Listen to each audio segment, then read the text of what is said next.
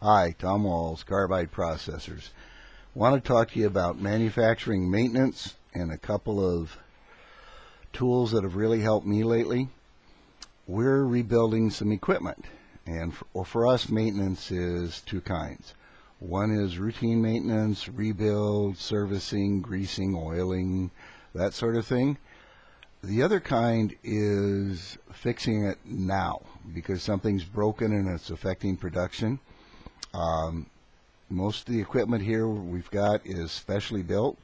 I ordered it heavy, I designed it heavy, and we try and use smaller redundant units instead of larger machines. Still in all, when something goes down, it's not good. We have to fix it right away.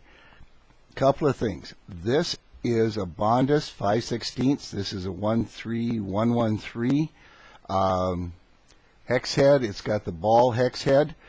When you need to get into a hex head, the ball slips in. You can use it at an angle.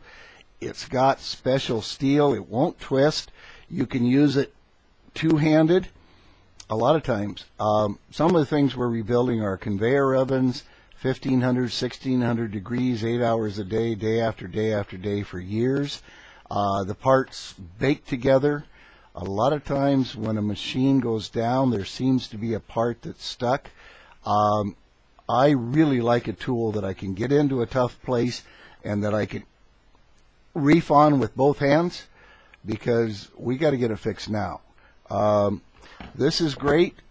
This is the 13-piece inch ball end and straight end hex set.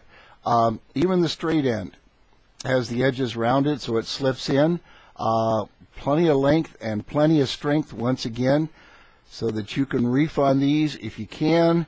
And I don't think I'm supposed to tell you this, but I know a guy personally who has been known to use a cheater bar on hex wrenches when you really need to, and in my experience these will take it. We'll guarantee it. If you have to use a cheater bar on them, go ahead. If it doesn't take it, I'll be very surprised, but I'll definitely replace it. So, something else. I bought some new pliers. These are Felo, which is related to Bondhus. Nice pliers, good deep serrations. When you look at it, the jaws, when you hold it up to the light like that, the jaws close tightly so it cuts well. And when I bought those, I splurged and bought a pair of these because I always thought they were cool. Never thought I would use them very much, if at all. What we're doing is we're replacing new chains, the drive chains that hold the flights that go through the hot zone in the brazing oven.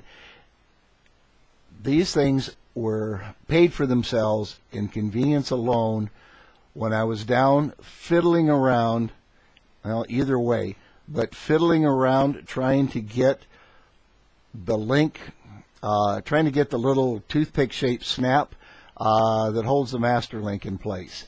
Other place they came in really handy. The new chain came wrapped in a circle and wired together at the end. This was really nice, reaching in and fishing the wire out. One of those tools I thought I didn't need, thought it was just extra money. And as always, if you get the exactly right tool, you find out why they made these in the first place. So that's it. If you're in manufacturing maintenance, I strongly suggest you take a look at your tools. If they're cheap tools, if they're the $3 pliers from the aisle at home, the special aisle at Home Depot or whatever, strongly consider replacing them. You want a pair of pliers that'll grip. You want a pair of pliers that'll take a lot of pressure. You want a pair of pliers that you can twist without them twisting in your hand. You want one of these that's not going to flex, that you can use with both hands. If you really got to have a tool, we got the tool for you. That's it, I guess. Thank you very much. Bye.